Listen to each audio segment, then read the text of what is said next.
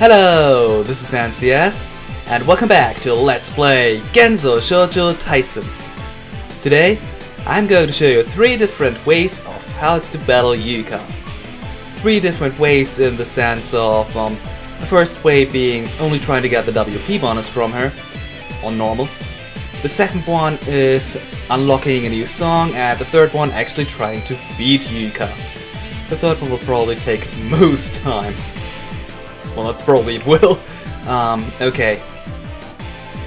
Yeah, let's try and get the WP bonus from her. For that, let's see, we have to be in attacking range. Okay, let's move up here with Kirno. Or actually, yeah, let's use Kirno, why not? Let's use Grid on Kirno, move into attacking range of Yuuka, and yeah, that's pretty much it we want to do for the first round. Because, yeah, let's use perfect. Actually, we only want to hurt her. No use in wasting MP or something like that. Actually, what you could also do is just defending. That would cut the 10 damage Karen will receive in half again. Yeah. The reason we only want to, well, yeah, we do not want to attack Yuuka ourselves, or why we want to use someone, well, yeah, like Kieran, who can cut the damage to really low amount or anything like that, is because Yuuka will always use Strike, which unfortunately will increase your accuracy to 100%.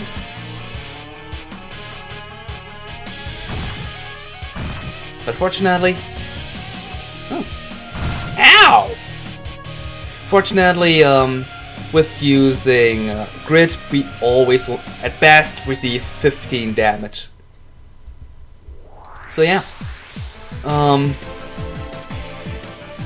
unfortunately, Strike will hold for the entire turn. What we could do now is using Sense with Reino. Yeah. Which would override Yuuka's ability, but I don't like doing that. And I believe I'm gonna be too close to Sakya if I move down here. But you know what, I'm gonna reload anyway, because, like I said, I want to defeat Yuuka eventually anyway. So yeah, I don't really care, I just want to be out of Yuuka's range for now. And hey, we're actually not in Sakya's range just yet. Alright. And yeah, for the last attack, you want to either attack her with anyone or use a spirit ability or anything. You just want that Yuuka attacks you a second time. Since for the WP bonus you only need to be in 2 battles with with Yuuka and nothing more. We've seen that already? Yeah, I'm gonna show that. Eventually anyway. And we got the WP bonus. Alright. And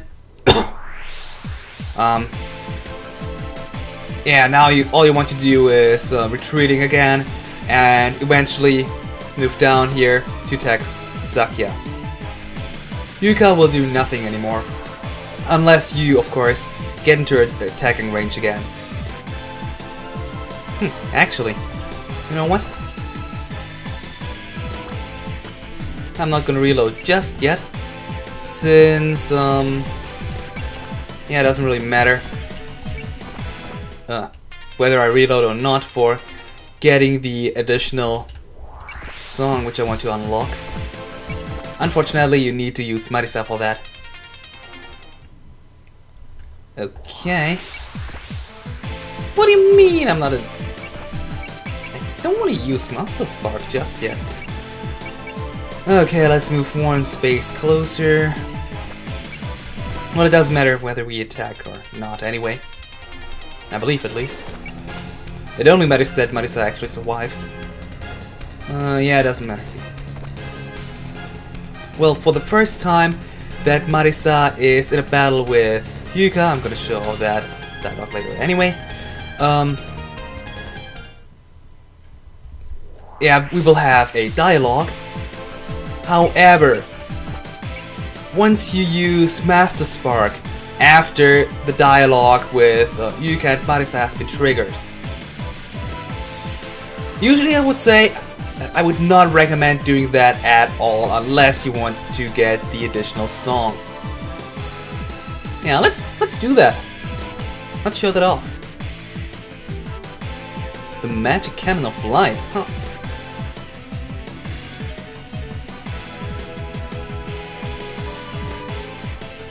Probably. How would you know?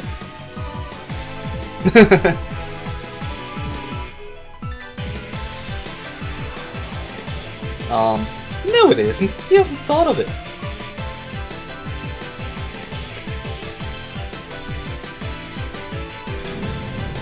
And the second, or rather, if you attack Yuuka with Marisa,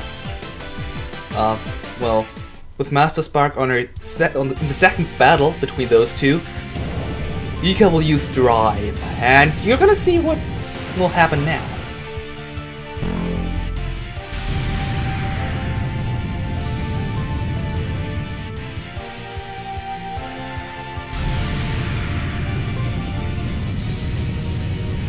Oh, okay. I believe Drive will increase Yuuka's power to over 130, and yeah, Yuuka's gonna use Master Spark now.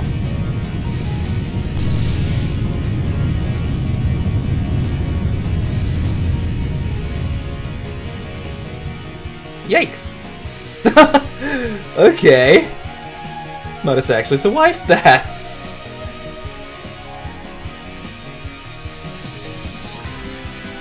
Hey, she stole our name!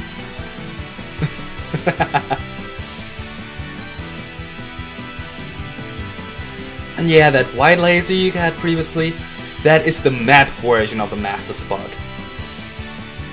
So yeah, if we look up the name now, yeah, we can see that Yuuka has two Master Sparks. One time, the new one, which will 4,500 damage! That's insane! And look at the range! Yes, I know we've gotten some good background music. It's actually playing in the background now. I could listen to that all day. And yeah, you definitely do not want to let this happen. But yeah, actually, can we take a look at this now? Yeah, Drive apparently increases her power by, I would actually say 30. So yeah, she will always be able to use copy images when Marisa is attacking with Master Spark, and I believe she always will use it actually. Yeah. At least it has happened to me all the time. I tried that. So yeah, definitely you do not want to attack with Marisa in the second battle with Master Spark. Well, in Marisa's second battle with Master Spark. That's more like it. However, if you use Master Spark in the first battle between Yuuka and Marisa, this scene will not be triggered. And we're gonna make use of that once we've reloaded.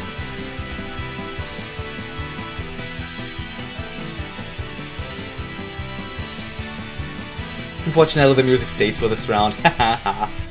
Yeah. Okay. So, now begins the tricky part. I still hope I won't screw up along the way. Yeah. As I've mentioned last time, whenever Yuuka hits one of the characters, her power will be increased by 3.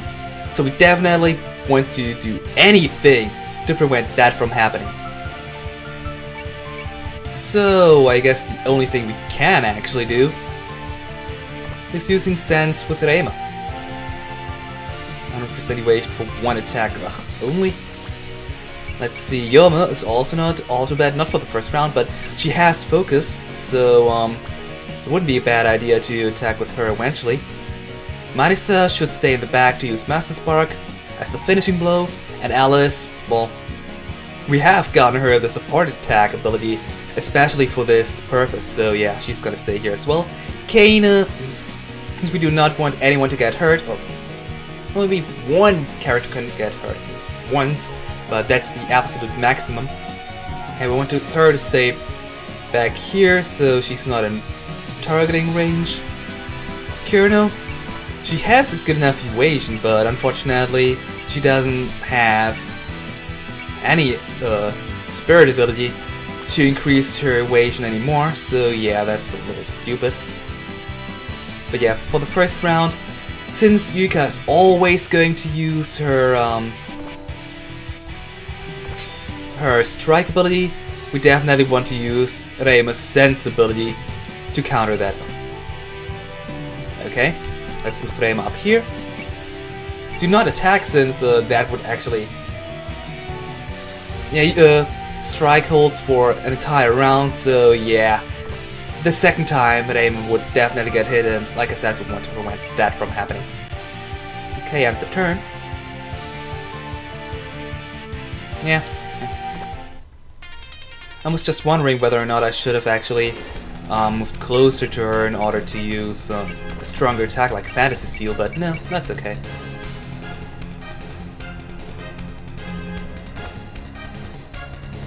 And unfortunately, actually, nah, I wouldn't have gotten close enough anyway.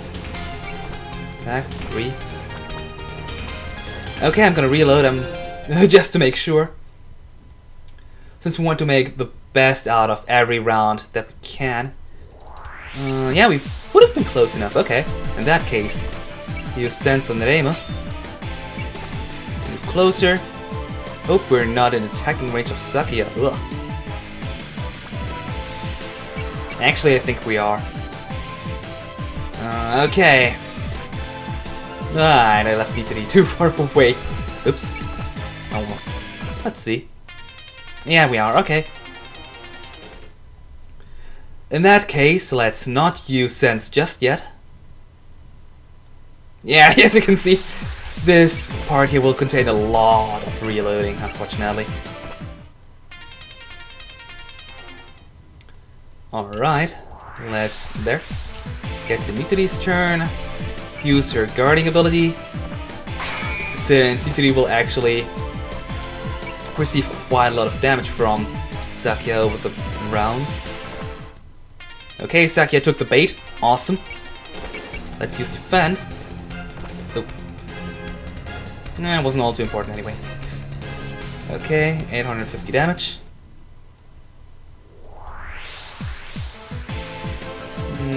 Yeah, right. Now we can actually use Sense with Reima. Move closer to Yuuka so we can use our strongest attack. You first use Guard again. Thank you. I did give you the... Yeah, I did give Mituri the Ginjo Saka in case things go bad and she has to be healed or something like that. Okay, and if I don't want to use my SP just yet. Okay, end the turn.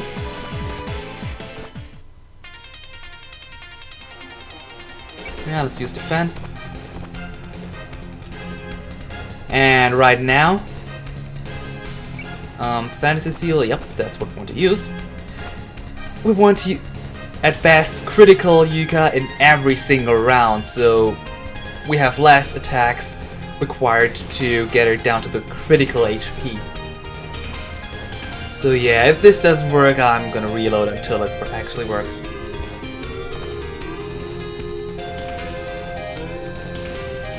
Yes, of course. That's because we like you.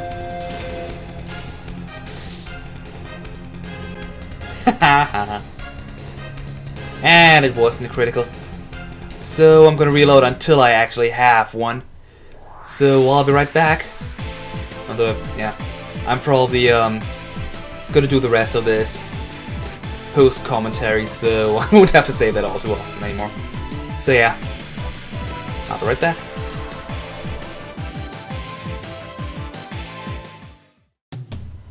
Alright, I'm back. What was off screen, I placed Ch10 a little closer to Yuuka, so that the bomb I'm gonna use on her will actually be in range. Yeah, that was a little stupid. Well, forgetting about that. And by the way, unlike I previously said, you do not absolutely need to land critical hits on Yuuka. It would be really great because that would save you some MP and ammunition for your stronger attacks, but I reloaded like 30 times and didn't get a single critical hit with Refrain. So yeah, if it doesn't happen, don't overexert your luck. You'll need that later on, trust me. But yeah, the reason I'm using a bomb here is, for one, so characters like Yomo can rush in and land a hit on Yuuka, but also to deal some slight damage without actually increasing her power. So that's really nice. Although do keep in mind that the power of the bombs is based on your power. Unlock Grimoire. Back when Alice was a extra stage boss, she had her Grimoire unlocked, which caused her to use some of the most powerful spells there are. Oh, and as you could just see, Alice did actually have a critical hit on Yuuka. Yeah, landing some of them with Alice is not all too troublesome, since she has that high skill stat, but with other characters, well, I suppose landing a critical hit does not only depend on your own skill stat, but also on that of the enemy. And since Yuuka has about the same skill that Alice has, yeah, that makes things difficult. But alright, yeah, Yomo. Definitely use focus, don't forget about that. Because otherwise you're pretty much gonna get hit. Eventually. So yeah, definitely use Yomo for attacking Yuuka because of her good evasion. Marisa, not yet, because, well, what I've just told you about attacking Yuuka a second time with Marisa. No good idea at all. Did I really forget to? Okay. Or rather, I accidentally activated the battle animation. And if you only have weaker attacks for usage, don't use them unless Yuuka has only about 1000 HP left until her fleeing mark. And yes, Yuuka will flee from the battle if her HP drops below 30 or so %, which is on normal 7500. Yeah. That's actually the biggest problem you have with Yuuka. Defeating her wouldn't be a problem if she didn't run away, but try dealing 7500 damage normally. Really, it's impossible. Especially without any weapon upgrades. But actually, if you manage to get Marisa above level 18, or exactly level 18, she learns a spirit ability then, which will double her damage output. So she should be able to deal all the damage alone without requiring critical hits. The only problem is, though, getting Marisa to level 18. In all my playthroughs so far, I was not able to do that. And definitely don't forget to to use Gain, obviously, and to activate your Danmaku power. Yeah.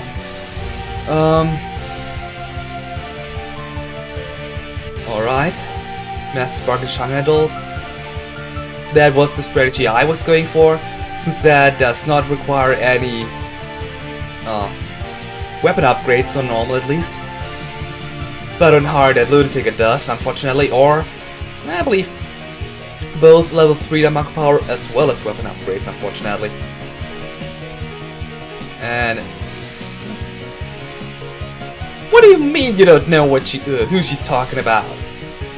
Can't you remember your own mentor? The one teaching you all your stuff except for Master Spark, which you stole gladly from Yuuka. And as you could just see there, I had to reload because Master Spark did not actually deal a critical amount of damage, unfortunately. I cut most of the reloadings out. I had to reload a few times before already as well. But yeah, cut all of that out. But yeah. Trying to get to land a critical on Yuuka is really annoying. At least with anyone but Alice. And the worst part is critical and then being guarded! I just sat there for a minute or so and yeah. Because I had to like reload 50 or even more times already. Yeah. Yuuka, why do you have your guarding ability? Seriously. And now imagine her additionally, and then you have 2 critical hits. Yeah, but her having additionally 50% evasion chance. Getting her killed is almost impossible once Yuuka's power is over 130. Which is why I made sure that that her power will be 126 or less when attacking with Marisa, since yeah, that will ensure that Alice as well will only have to worry about yeah, the blocking, and we got a ton of points and experience there, and 3 level ups. In my other file, Marisa was level 11, and she still got to level 15, so 4 level ups. Holy! Yeah, that's... if you actually defeat Yuuka, then that is awesome. However, I took like 3 hours trying to defeat her. 1.5 hours, or even 2 hours, only trying to get Master Spark to work. I had like 3 critical hits that were blocked either on Marisa's turn or on Alice's. So yeah, Yuuka's a bitch.